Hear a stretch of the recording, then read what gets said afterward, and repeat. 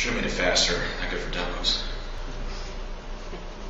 So it converts it, and then what it does is it takes the interpreter payload, converts it to hex, splits it into 100 byte chunks, and then again puts it back onto the underlying operating system.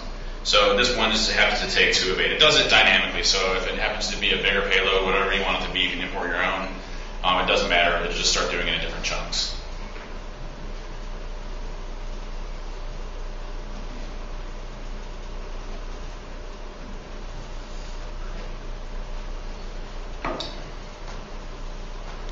By the way, all of these attacks that we're using here are available if you go to the Metasploit Unleashed website. It shows you how to create a vulnerable web application, and this web application is vulnerable to the specific attacks. So it's set in the different chunks, A.8. Go ahead and executes it after it's unconverting, and we have a interpreter shell. So now we're sitting on our internal network, all nice and cozy, with interpreter. So always nice stuff. Any questions on this? Scared?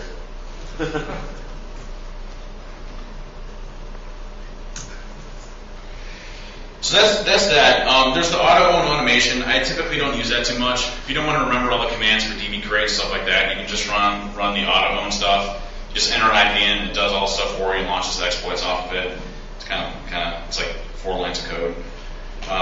There's the mask client attack, which is similar to, if you're familiar with the browser auto own Metasploit, it generally does the same thing. So from a browser auto own perspective, as soon as you browse a website, it launches like a bazillion exploits at you. Same thing for this. This one, it uses a combination of what's built into Metasploit, as well as like Internet Explorer bugs that I found and published. They're also custom compiled in there as well. So as soon as you go to the website, enter your IP address that you're listening on. So I'm 129. I don't typically recommend this route. I mean, it's like firing a bazooka at something you can really just use like a knife. It's more like too much counter. It goes through and loads everything in a Metasploit for you, and it loads everything on the back end, and all you have to do is just browse it.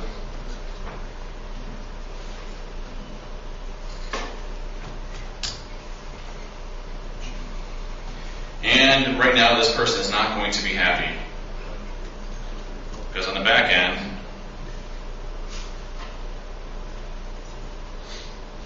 it's running a ton of exploits. You can see here, it's just firing off exploit after exploit.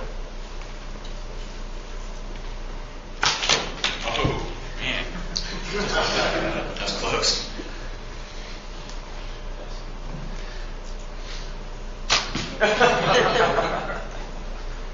So it's going through, it's continuing, and if you look, this machine's probably not going to be too happy right now, because it's doing a bunch of keep exploits. So if we look here. Oh, perfect timing. So it's not going so good from as far as my performance goes.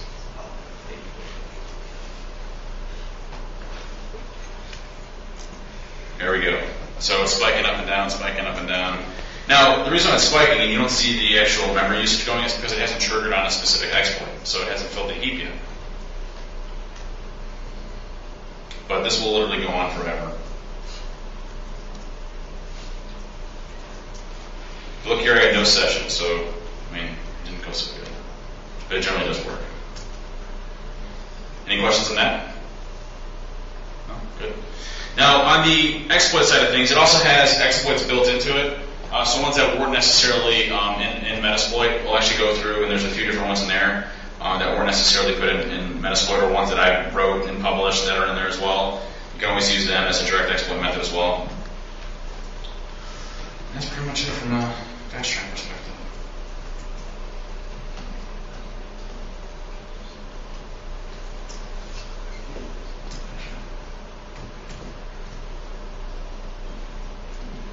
So does anybody have any questions? Any questions at all? No?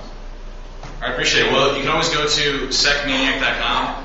I actually did some tutorials. So basically, some tutorials online that you can use that are voices. I can voice over it so you can hear my voice the entire time.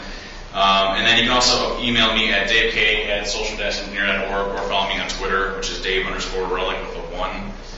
So you can always ask a question. I think a lot of people here already have. So you'd be more than willing to send me any type of bug fixes or feature requests or things like that. I generally put it in pretty quickly from there. But appreciate your time, guys. Thanks.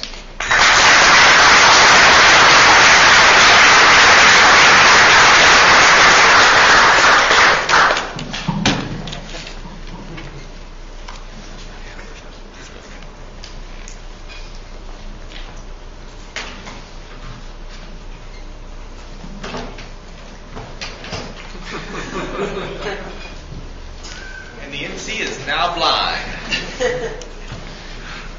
Well, I believe that about wraps up today's presentations. We're going to be around for probably the next 30 minutes, then we got to break down. So feel free to bang on the boxes as much as you want for the next 30 minutes. Thereafter, I think some of us are going to Richo's in New Albany, and then we'll hang out some. Hopefully, did anybody have a good time at the event? Yeah.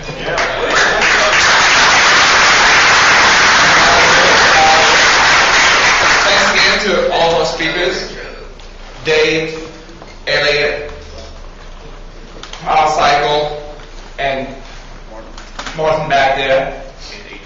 Oh, and yeah, me.